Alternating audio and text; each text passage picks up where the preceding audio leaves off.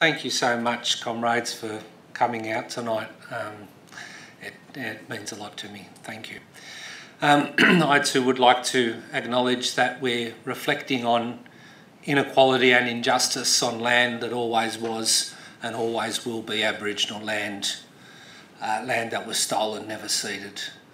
And I'd like to pay respects to the spirit of the First Nations peoples, their spirit of collective dreaming, their spirit of collective resistance, their spirit of collective hope, because by Christ we need it now. I'd like to begin with a little story.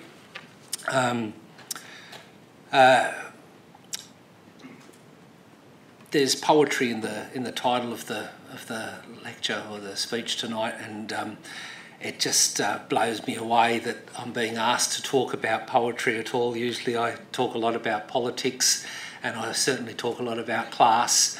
I sort of weave poetry into everything sneakily, hoping that no one will notice. But it's just really beautiful to be asked specifically by the ACTU, as Meredith mentioned. It's an enormous privilege and joy to be able to talk about poetry. A few years ago, my son, when he was probably in about year 12, he and I were sitting in the yard after doing a bit of yard work, and he looked down at my feet and he said, "Papa, you're getting old man's feet. Your feet are looking like nunnus." Nunnu is the Maltese word for grandfather. And he was being a bit of a smart ass, but he's also a truth teller, and you can't knock that. So I graciously accepted the observation that my feet are ageing, and so then I decided to do a whole big bullshit spiel, and capitalise on the moment and enjoy it. And I just said to him, "Son, I'm glad you mentioned that. You're very observant. You can actually tell a lot about a person by looking at their feet." And I just made up all this bullshit about, what you can learn about a person from their feet. And he just sat there. He's used to me banging on. And then he goes, yeah, you're right, Papa. Actually, I can tell by looking at your feet that you're a poet." And that took me a bit by surprise. I said, how can you tell that, son? And he goes, "Well, for the whole time we've been sitting here looking at him, you haven't fucking shut up."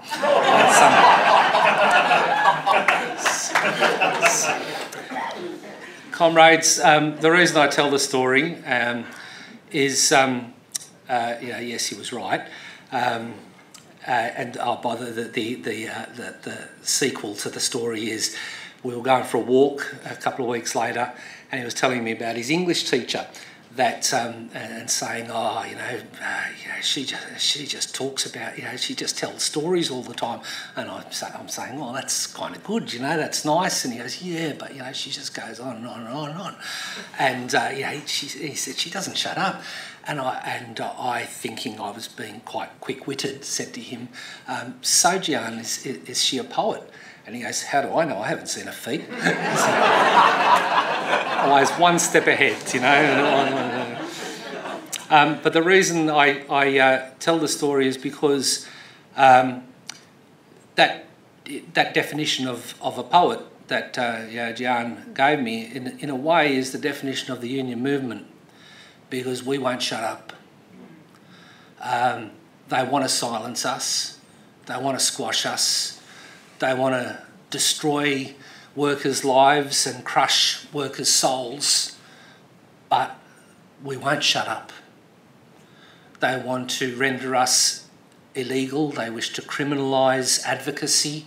They wish to criminalise our ability to organise hope, to organise resistance, to organise a sense of solidarity, but we will not shut up.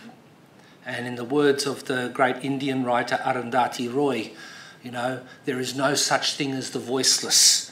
There are only the deliberately silenced and the preferably unheard. And that's why we exist, comrades, because we are the vehicle, the collective vehicle for the deliberately silenced and the preferably unheard. And we will not be silenced. We will not be silenced. The word neoliberalism is often used to describe the kind of assault on the working class. And I just want to share with you what I think that term means. Neoliberalism has been described by the proponents of neoliberalism as simply the government getting out of the way so that the market can work its magic and things will sort of find their level of fairness and efficiency and all the rest of it. But neoliberalism is not about governments getting out of the way. Neoliberalism is very much about government stepping in, intervening on the side of the ruling class, on the side of big business interests. So it's a bit like a schoolyard where a small elite of bullies rule the yard, and they do whatever they like. They flush kids' heads in the toilets and they steal everyone's lunches. They just do whatever they like. And the neoliberal discourse is sort of saying, oh, well, the principle of the schoolyard is like the government, and the principle is sort of saying, look, let kids be kids. They'll sort things out, you know. Let's call it nature. And of course, nature is the word insidiously rolled out to describe very deliberate history. Sexism, patriarchy, is history, but it's described as natural. Colonisation described, racism described as natural. That the superior races had to, of course, bring civilisation to the inferior races. Nothing could be more insulting, but it's described in that discourse as natural. And the same with class-based oppression. It's described as natural, that the entrepreneurial smart people, of course, are going to control the means of production, and the rest of us who aren't quite as bright and not quite as haven't got a stronger work ethic, not quite as charged to work hard, not quite as enthusiastic. Well, of course, we're going to bear the brunt of inequality. And of course, the people who are right at the bottom of the heap in this neoliberal nightmare are the people who are told that they deserve to be where they are, in poverty and homelessness and experiencing the brunt of inequality. I'll never forget a woman I spoke with in Melbourne who was sitting on the corner opposite Melbourne Town Hall, asking everyone who went past for some spare change. And she was getting angrier and angrier because people were giving her a wide berth. And I went over and had a bit of a yarn with her, and she said to me, look, I'm not asking for housing. I'm not asking someone to solve my homelessness. All I'm asking for is enough money to buy a cup of coffee and a muffin for breakfast. And everyone is ignoring me. And then she said, almost by way of apology, and this is what really cut me to the quick and broke my heart, but left me with a lesson I'll never forget. She said, I didn't choose this life, you know. I didn't choose this life, you know. As if she needed to apologise or justify, because neoliberal capitalism tells her she did choose. Whatever she's experiencing, it was her choice. You know, and this array of choices is the fiction that we're presented with, when in fact it's based on a radical constraint of choices when it comes to the essentials of life. You know, a bit like when Malcolm Turnbull was Prime Minister and he was asked about an aged care worker you know, how she would benefit from the tax cuts going to the wealthy that were being proposed, and he said the incredibly offensive comment. You know, he said, well, of course she could, if she wanted to, get a better paying job if she aspired to it. And yeah, that's the freedom. That's the freedom we have. So, you know, the neoliberal discourse deliberately makes people feel that they are to blame for their own oppression. And of course, we comrades, we know that nothing is further from the truth. And the reason neoliberal governments hate the union movement so much is because, you know, they arm those bullies with sticks. They don't stand out of the way. They arm those bullies with sticks and tell their intended victims to stand still. And the reason they hate us is because instead of standing still before the sticks of the bullies, we stand up to them. We stand up to them. And nothing frightens the elite more than when the despised are organised. And we are despised. You know, you can use no other word to describe the attitude of neoliberal regimes towards the working class. The reason the bullies hate the union movement, the reason they want to try and crush our souls is that there is benefit to them in stripping wages and conditions, in making sure that there is a large pool of people who are unemployed and that people are humiliated systematically whilst they are unemployed, whilst trying to wage that daily struggle from below the poverty line, that daily struggle for survival, because it's useful to that class that people should be made to feel grateful for whatever they get, the crumbs that fall from the table. Comrades, you know, we have an obligation to ourselves and to the people who are really pushed right to the edge. We have an obligation not to think and act as supplicants, grateful for the crumbs, but to think and act as revolutionaries, wanting to turn that system of values completely upside down. Because the way it is structured now, it is no accident that people are pushed to the edge. It is systematic and it is deliberate. And so we have an enormous weapon at our disposal. And, you know, they can do all sorts of things to us. But our not-so-secret weapon is called solidarity. And it's not an empty word. It's not an empty gesture. It means standing together. And those who do not practice it will never understand it. But we understand it because it's not a cheap gesture. It's standing together in the shit. It's standing together in a sense of really feeling, really knowing that an injury to one is an injury to all. That I cannot experience liberation if my comrade is in chains. And so we must think through the history of the union movement and the labour movement, think to the times when we have failed in that historic mission, that historic obligation.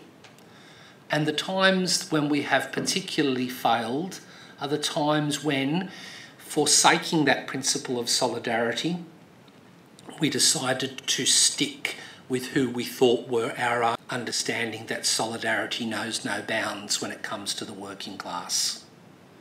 So, you know, the union movement's history of its time of being very masculinist, very gendered, was a time when the struggle was not conceived in feminist terms, but that the class struggle was considered to be a struggle for and by men, that this was the industrial subject, was men. And so, you could never achieve liberation whilst subscribing to a sexist agenda and, in a way, giving in to the patriarchy. Same with the White Australia policy that parts of the union movement not only supported but sponsored.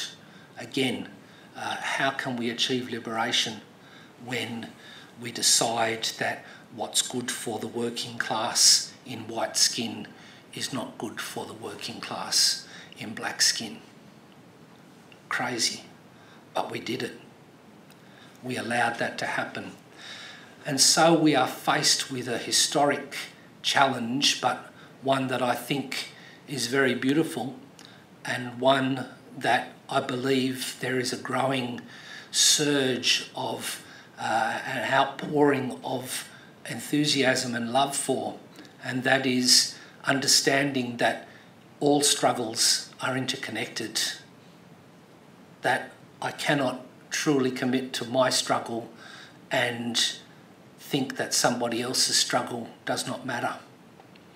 The other example that I would like to give of that separated lack of solidarity is the treatment of unemployed people and sole parents and people with a disability and students and older people, people with caring responsibilities.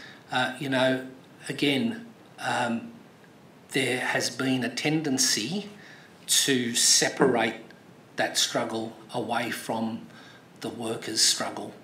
And again, nothing could be further from the truth. These people are residualised members of the working class, and we must never forget that, we are all part of the same class, and our interests are quite opposed to the interests of those who care only about profits rather than people. And that, by punishing and humiliating people who are unemployed, we do nothing for the cause of those who are in paid employment. In fact, we help drive wages down. And so it's great to see the union movement really rising to that challenge of seeing the convergence of those struggles, that you can't hive off one struggle from another. When we speak of the Ensuring Integrity Bill as a prime example of the assault on organised labour in this country, we know that it's simply an example of that neoliberal desire to intervene on behalf of the bullies. And so we know that it would never ensure integrity. What it would ensure is inequality and injustice. If the government didn't despise workers, how else can you explain that the list of things it has done on behalf of inequality? Whether you look at the superannuation freeze, since 2014, the average worker has lost over $4,000 over the last 5 years, and take-home pay has declined by more than $1,000 in real terms, giving them a net loss of around $5,500 for that period. That's an assault on working people. The same with when you think about it, sports rorts is, by its flagrant disregard of eligibility and need, and the foregrounding of class and electorate. Again, this is a very blatant way of saying we despise working people in their communities. So too with robo-debt, a systematic way of harming and hounding people instead of helping them, using the organisation, the institution that was designed to help people, using it to hound people. I want to focus in on what is used to divide us, though, because when you think about it, our unity scares those people who purvey neoliberalism. So what do they do to try and divide us? Well, they sow the seeds of racism amongst us. They sow the seeds of sexism amongst us, of homophobia, of transphobia, of ableism, of ageism. All of these means are rolled out so that unwittingly in some cases and consciously in others, we turn against the members of our own class instead of seeing the unity of our stories. For nothing is more powerful than our stories. You know, they can take away a lot, but they can't take our stories away from us. I don't know about you, but I often feel disheartened when lies are told about us. And it happens all the time, it becomes normal. We know that lies are told about us as a movement, and we know that lies are told about our intentions as a movement, and lies are told about people who are suffering. And nothing is more galling. However, when we hear those lies, when we are disheartened, I would say to you, we need to speak the truth to each other. We need to tell our stories to each other and speak the truth courageously. Because the more we tell the truth to each other, the more likely we are to believe it ourselves. And it's very tempting to doubt ourselves. Comrades, there's nothing more powerful than the truth being spoken by the people pushed to the margins. It will drown out the lies told about us. But in order to do that, we can't doubt ourselves. We've got to have a sense of self-belief. You know, there are sections of the labour movement that are taught and are teaching to believe more in the markets than in ourselves. But we must believe collectively in ourselves. It's all we've got. And when you tell that truth, the truth of your own story, the truth of the people that you stand in solidarity with, remember this too. If you deprecate your own voice, you deprecate the authority of the truth you're speaking. And I'm saying this to you in all honesty because I know it is a struggle. I know sometimes the environment we live in and work in teaches us to doubt and to deprecate our own authority. But we have the authority to speak that truth, and we must do so in an unvarnished way. That's what real courage is. Courage means to have heart, and by speaking that truth, we will always have heart. I want to make a couple of comments about class, because it's often a term that is misunderstood. There are those who would say that class is dead as a category, that we've become so egalitarian and everyone's got a fair go and everyone can have whatever they want. Yeah, keep on believing that if that's your fancy, but we know it's not true. I think the most useful way, and I'm not speaking theoretically here, I'm speaking in an organisational sense, the most useful lens, if you like, is to look at the interests that govern the politics of our society. So we know that politics is a struggle between two tendencies. On the one side, there is the tendency to concentrate power and resources in the hands of the few. On the other side, there is that struggle, that tendency to disperse, to share power and resources amongst the hands of the many.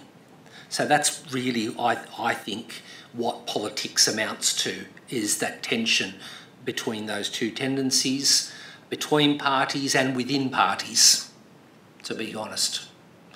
And so in that political struggle, we need to be aware of how that works. And so if we're going to understand class, we need to understand it in terms of that struggle rather than as an abstract category.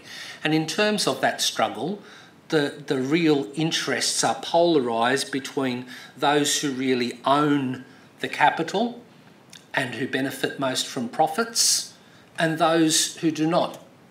And that includes people who are very well paid in very good jobs, people who are very badly paid in highly casual and precarious jobs, people who are in unpaid labour, particularly women in caring, in unpaid caring work, right across the majority world to the vast informal economy that really holds the rest of us up and provides many of the goods that we enjoy as part of our standard of living.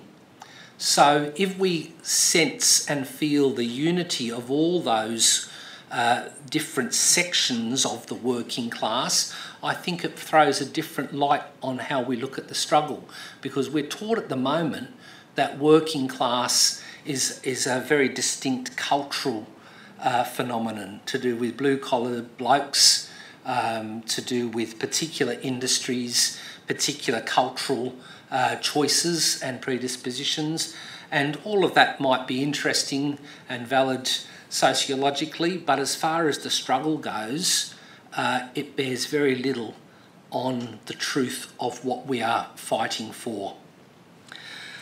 If we want to talk about sort of subdivisions or subfractions within the working class, I guess I'd break it up this way. The organised, those who are organised in the union movement, the unorganised, and that's who the union movement, the organised, need to really reach out to and speak to and tell our story to, and then the deliberately disorganised, those, again, that neoliberalism has gone into the industries, gone into the sectors and atomised the entire workforce so that it might have been organised before, but it has been disorganised by structural and historical changes in the labour market and in the economy. And so that's really, in my view, the battlefield that we're dealing with. So how do we deal with this most effectively? I would like to put it to you, and I suppose you've been wondering, when's he going to bring poetry back? If you're all hungering for the poetry, aren't you? My daughter is a very fine poet, and I love listening to her poetry. It's very bold feminist poetry, and it just shakes the room. When she reads, it's just bloody brilliant. But my son, who I've referred to earlier, doesn't like coming along to our poetry events that Gabriella and I go to. And on one occasion, I said to him, "Oh, come on, son." I was stirring. I said, "Come on, look, this is the poem I'm going to read." And he goes, "No, I don't want to." And I read it out to him, which was a very nasty thing for me to do. I had no right. And, he turns to me, he goes, "See, this is why you have no friends." Which is not true. I have a couple. But in a sense, the struggle that I've been talking about is the struggle to turn what is not poetry into poetry. What do I mean by that?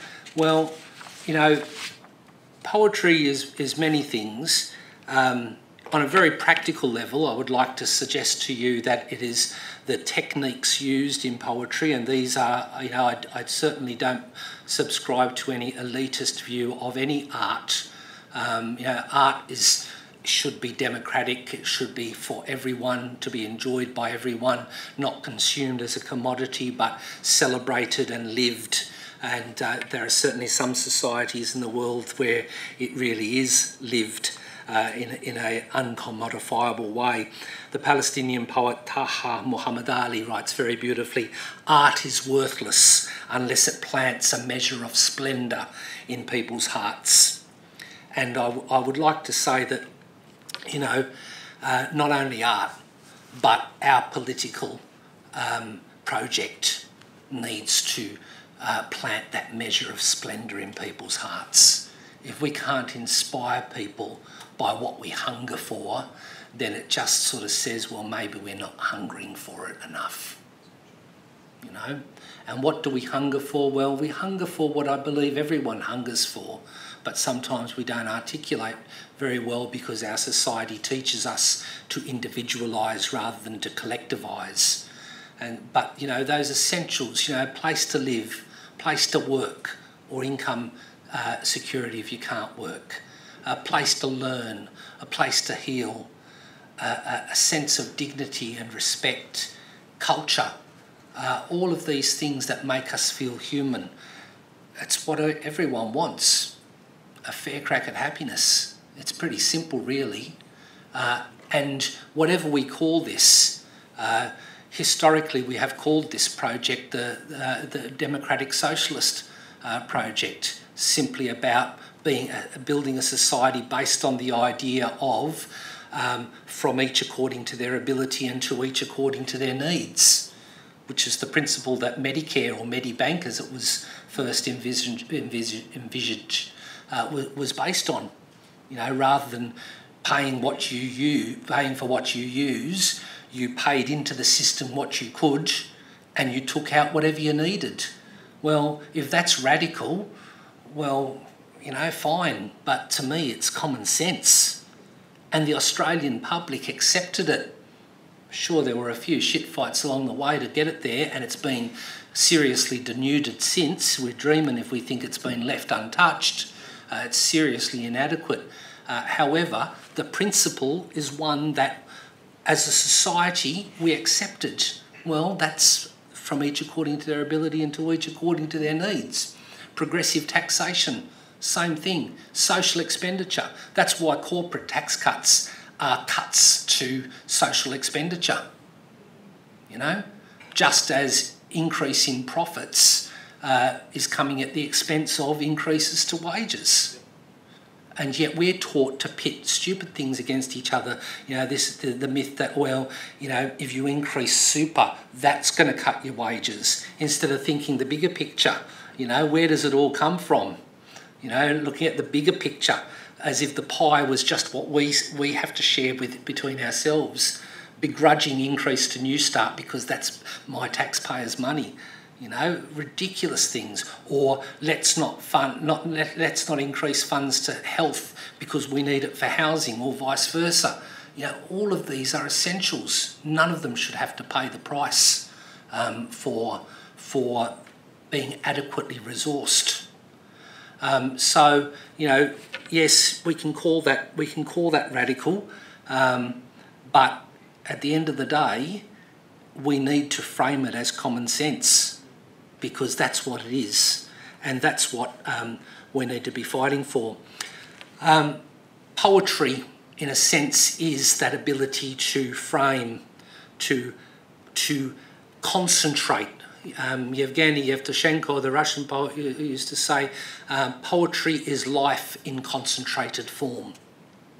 And so when we are trying to explain, when we are trying to inflame and give people a sense of what it is we hunger for, that the ability to boil things down, to concentrate them in a way that cuts to the heart, that tugs at the gut, that in a sense is a poetic act.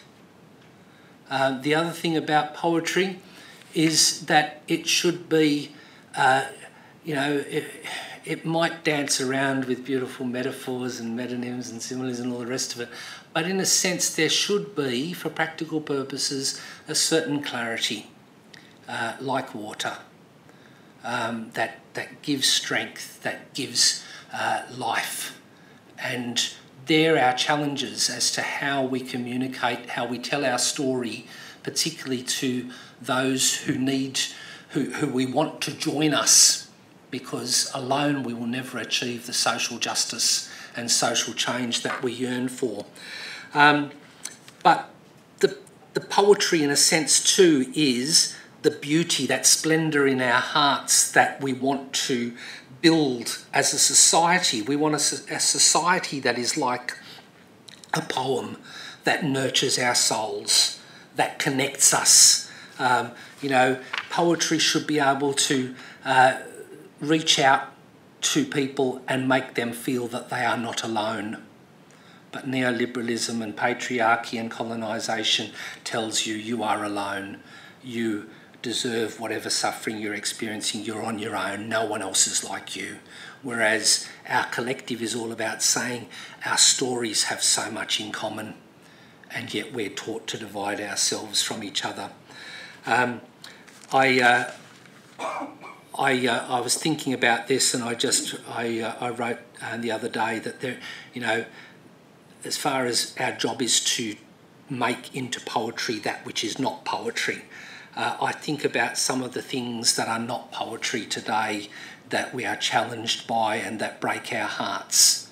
A poet and an activist should never avert their eyes. We have no right to look away. That's really completely against what our movement stands for, looking away. And the term respect means to look at. And the term record means to pass back through the heart. And that's what we do. That's our act of poetry, is our daily act of resistance. There's no poetry in femicide, no poetry in humiliation or degradation, but there is poetry in resistance, in remembering, in retelling, in recording, passing back through the heart, in reviving, in respecting. There is poetry in survival, even in defeat, for our defeats are only fragments of our struggle towards victory, our elemental rhythm in turning things upside down. Revolution means turning things upside down. There is no poetry in oppression, no matter how much the oppressors buy poetry and turn it into marketing. There is no poetry in oppression, but there is poetry in revolution. Comrades, I'd like to suggest to you that our challenge really is simply to know how to speak the truth. And it is something that I feel very privileged to go around the country speaking with many union audiences particularly, and it's very powerful for me hearing people tell the truth. And it gives strength to each other's arms when we hear the truth being spoken. And again, it feels like it's against all the odds, but it cuts through when people hear the truth. People have an inbuilt bullshit detector. It's not just about what I experience, but about those I love. And really, particularly as we face climate emergency, and we think, the fact that we have failed so completely, so spectacularly to avert the climate emergency, again, is testament to the fact that the neoliberal discourse has individualised us so much to think, well, this doesn't matter to me, it's not hurting me. And of course the bushfire crisis of the last summer has completely blown that out of the water, and people are starting to say, well, this is impacting on me personally. But the way we addressed, the way we dealt with that as a society, well, we didn't. Under Scott Morrison's leadership, there was no leadership, there was no vision, there was no sense of the social. And again, with the current coronavirus crisis, there is no sense of the social. And it's that sense of the social, that sense of the collective, having a strong collective social infrastructure, a strong sense of the social good that the economy should be focused on, a strong sense of us being in something together rather than every person for themselves. At times of crisis, that is really not only tested but highlighted. So we're at a very interesting time. I think Sally McManus is doing an absolutely brilliant job, for example, in highlighting the precarious nature of work in Australia at this time, and making the very obvious and real connection between the inability to access paid sick leave and the public health crisis that we are staring down the barrel of. So I'm going to stop there and take some questions. Before I do, I would just like to say that I really, again, am very touched that you are here tonight, and I would like to conclude with the beautiful words of Auntie Lilla Watson and a group of First Nations activists from Queensland. If you have come to help me, she said, you are wasting your time. But if you have come because your liberation is bound up with mine, then let us work together. Thank you, comrades.